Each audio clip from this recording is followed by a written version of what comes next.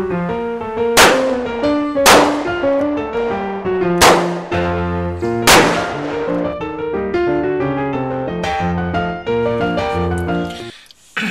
friends, this is FirearmPop, and today I'm going to do a little grip replacement on my Smith & Wesson 360, just to show it is a safe and clear weapon.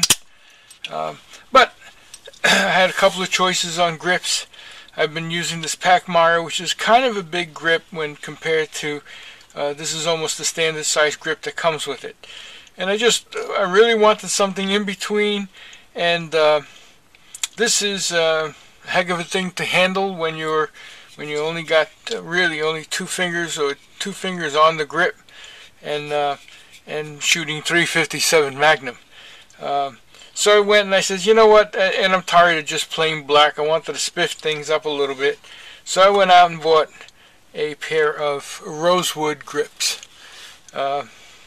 Seemed to fit the bill. It was kind of in between. I thought it would look kind of nice. And these were handmade grips out of Thailand. So without further ado, let's go ahead and take the old grip off.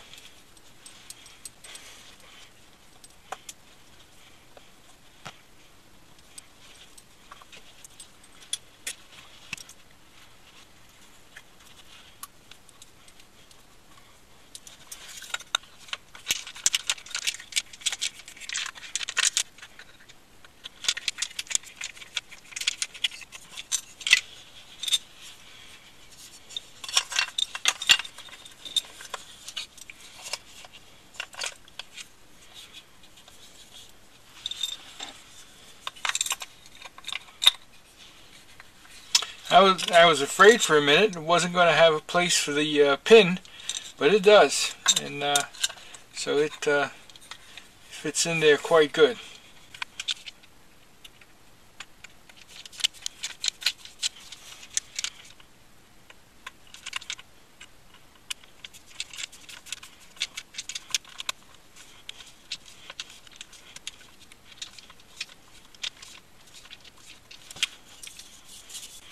Well, there it is.